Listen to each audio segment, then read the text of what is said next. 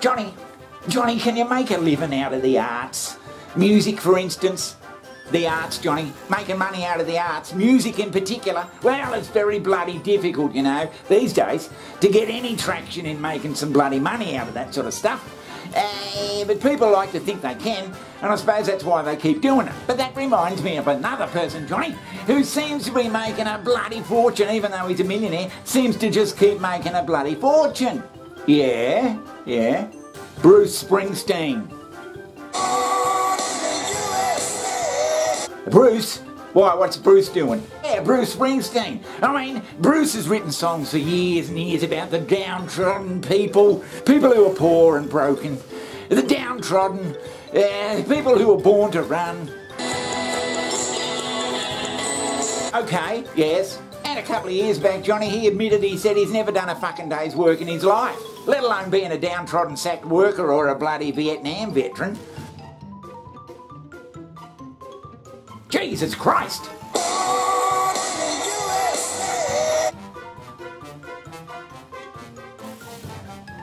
Now that's okay, I sort of forgave Bruce for that because that's his bloody art, his producing sort of stuff that is art. It doesn't necessarily have to be about him. Yeah, well, now you mention it.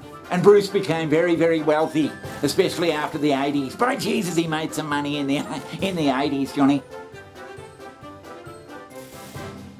Well, I suppose. But he just sold his catalogue about 12 months ago to Sony or whatever for $500 million. Oh, he made a bloody fortune, $500 million. So, Bruce Springsteen, born to run, born to sell. Let's bring in Ali Canal with the mega deal that has dollar signs ringing in Bruce Springsteen's eyes. Ali? Amen, Adam. The boss is cashing in. According to multiple outlets, Bruce Springsteen sold both his master recordings and the music publishing side of his collection, aka his songwritings, for a deal that's worth north of $500 million. That's right, $500 million for Bruce Springsteen. That's according to multiple outlets out. But when he goes on tour these days, Johnny, his prices for tickets are so bloody expensive that people, they're outraged. Yeah, outraged. I'll be honest with you, I was hoping when he came to Hyde Park that I was going to take my daughter. I was going to get decent tickets for her so she can have a very powerful and meaningful live experience with this music. But considering those tickets I wanted to buy, I think were about £400 plus, I decided not to bother. When you think about it, the price of the tickets, eating and drinking, just getting there, and probably a hotel overnight, it's the cost of a family holiday. My word, how rock and roll is that? Now that got me thinking. I thought, well, he's a bloody billionaire already. If he likes going out on tour, that's fine, but they could do the concert for half the price of the tickets and still do all right. I mean, how many billions does he need? Does he just keep going on and on and on? Johnny, are you saying these big artists should just go out and do their touring for nothing? On and on, just making billions? Is it some sort of competition between these big artists to see who can get the biggest bloody tour figures? When it comes to live performers, Bruce Springsteen is a living legend. More than 5 decades after he and his E Street Band started playing shows, Springsteen's fans have never felt cheated. Until now. Some tickets for Springsteen's 2023 U.S. tour cost between $4,000 and $5,000 apiece, setting off an online storm of outrage and forcing die-hard fans to reevaluate their dedication. These ticket prices are obscene and insane to any artist. Springsteen can or not. But isn't it management's duty, Johnny, to make as much money for themselves and their artists as they can? Yeah, how much money do they need? He could do the whole concert, pay for the whole concert himself, tour around and pay all the people and do everything, and still break even. Well, I suppose, but that's a bit much to bloody ask, isn't it? And I've got a theory, Johnny. I've got a feeling that these big events and concerts and big supergroups and all that, they don't actually care about the bloody downtrodden people. The downtrodden poor people? You mean they're not worried about them? No, they don't care at all. We used to think they did.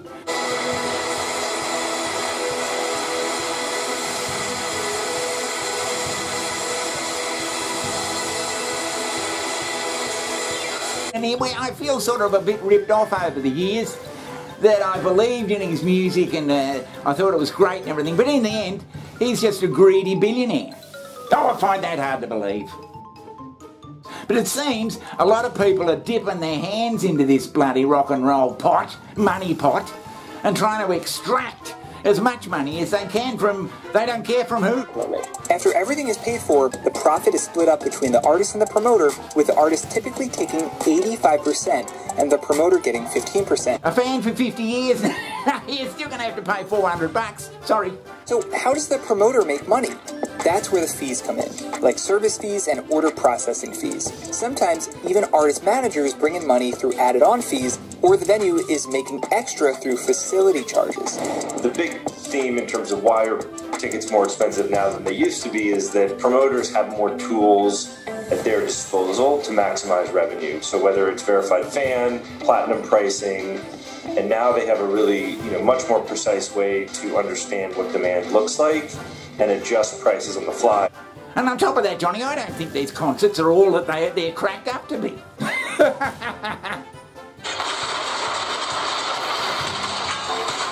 I mean, you and I, we went to Paul McCartney back in 1995, great show, but we were so fucking far away we couldn't even make out his features with our binoculars. We're a fucking kilometre away. Ah, yeah, disappointing.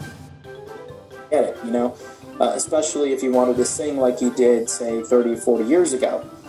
The point is, the tickets are $464 each to hear Paul McCartney in this condition. Now, it's not a really great show for an 82 or 3-year-old to get out there and croak his way through a couple of hits and make $500 million on the fucking ticket sales.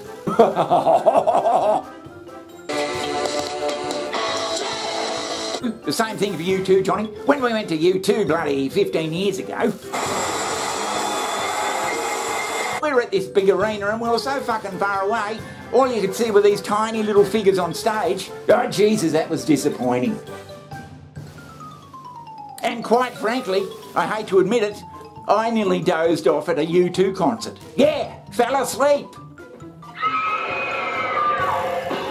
And people will just blindly pay it and say, oh, it's a bloody great concert, when actual fact it was shit. Hey, Johnny, can you imagine if Paul and Bruce came out, they were together or singly, and came out and said, this year we're going to do the non-profit tour. Yeah, that's right. We're just going to tour to break even. We're going to get prices as cheap as we can, and I don't really give a shit whether we make it bloody $500 million or what, because we've all got plenty of money and How many tickets to win? According to a new Polestar report, the Rolling Stones and U2 are the two only touring artists to exceed $2 billion in ticket grosses. Two newly created charts have measured ticket grosses and ticket sales, with the Stones topping the gross sales chart and ranked third for ticket sales, earning $2.16 billion from 22 million tickets sold, while U2 took number 1 for total tickets and number 2 for gross sales, earning $2.12 billion from over 26 million tickets. The Stones might clear more ranks soon, as Keith Richards strives for the band to make new records, which will mean more touring. And Mick too. Mick and Keith could come out and say, yeah, we're doing the bloody non-profit tour this year. That's got a good ring to it, Johnny. It would enhance their popularity, I reckon, without even bloody making a dent in their fortunes. And this bloody ticketing system, Johnny, is they're turning into the bloody airlines. You know what I mean with the airlines? When you book a ticket 2 months out, it's fucking $60, but when it's a week before you want to go, it's $320. Ticketmaster calls this scheme dynamic pricing, a system already used by airlines and ride-sharing services. Dynamic pricing uses computer algorithms to constantly change prices according to market demand.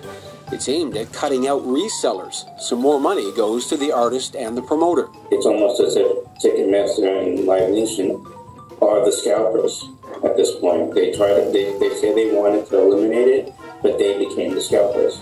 This music writer says he understands the intent behind dynamic pricing, but he thinks it's risky. The problem with dynamic pricing in a situation where the demand is extraordinarily high is that you are going to lock out a lot of fans.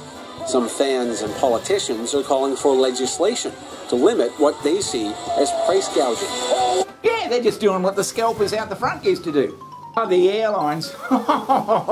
What about when they make you sit by the door in the middle of the plane and ask you to help them if there's a fucking crash? I mean, what sort of gall is that? But I'm saying this to you, Bono, if you're watching. Next time you become the moralistic bloody preacher that you were for fucking 20 years, next time you start waffling on about world hunger and peace and all that sort of stuff, just remember that you two are around and make fucking millions every 3 months. So, Johnny, why do people just pay this bloody stuff? Why don't people say, nah, fuck yeah, I'm not paying that? Or am I just bloody dreaming, Johnny? Am I just dreaming for something unachievable?